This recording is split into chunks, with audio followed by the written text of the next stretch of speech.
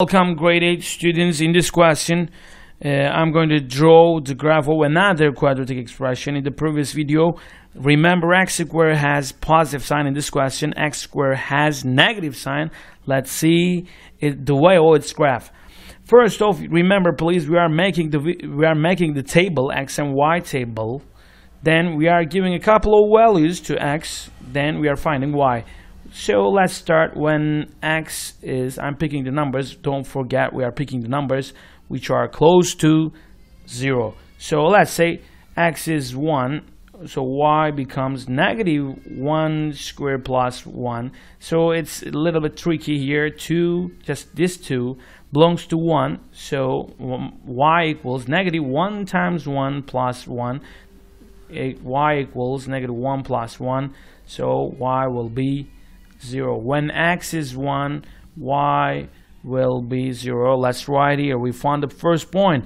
X is 1, y is 0. And another one is, let me give x is, let's say, negative 1. Negative numbers is a little bit tricky, as I said before. You should use parentheses for negative numbers because, you know, x squared could be a little bit confusing.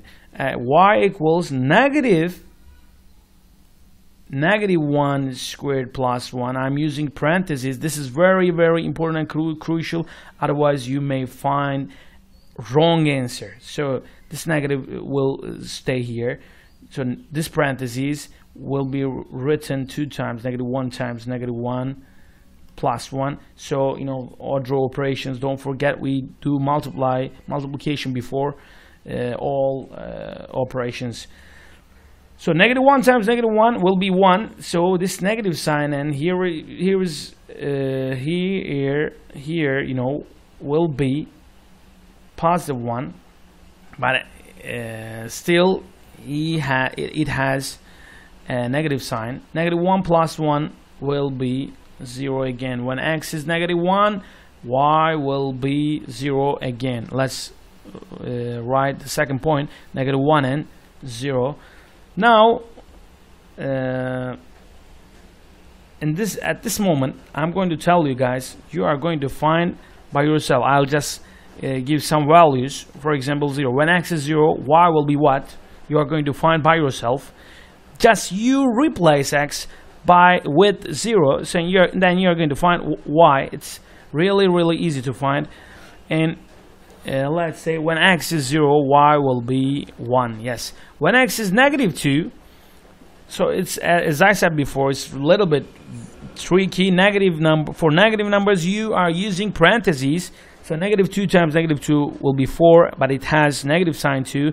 So negative 4 plus 1 will be just negative 3. What about 2? Do it by yourself. Do it yourself. 2, it becomes negative 3.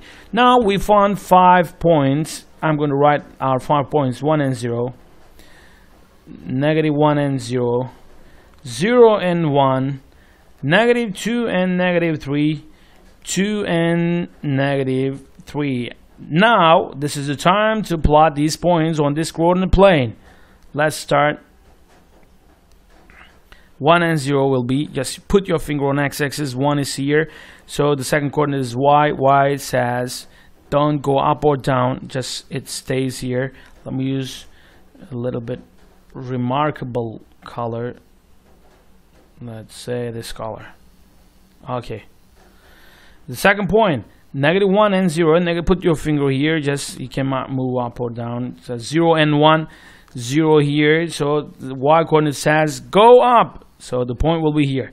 What about fourth one, negative 2 and negative 3? Negative 2 is here on x-axis. We start from on x-axis, then negative 2 go down to reach negative 3 is here. Let's say here, negative 3 is here. Yes, this is our fourth point. What about fifth point? 2 and negative 3. 2 is here, negative 3 for just go down and reach negative 3. Now it's really, really easy to draw our coordinate, to draw our graph of this quadratic expression. Just I start from here and I am drawing our line passing through these points. This is our final view. Let's say it is the graph of this quadratic function. Please notice, because x squared has negative sign, and the way of this line, or the opening part, shows downward. Please pay attention there. Thank you so much.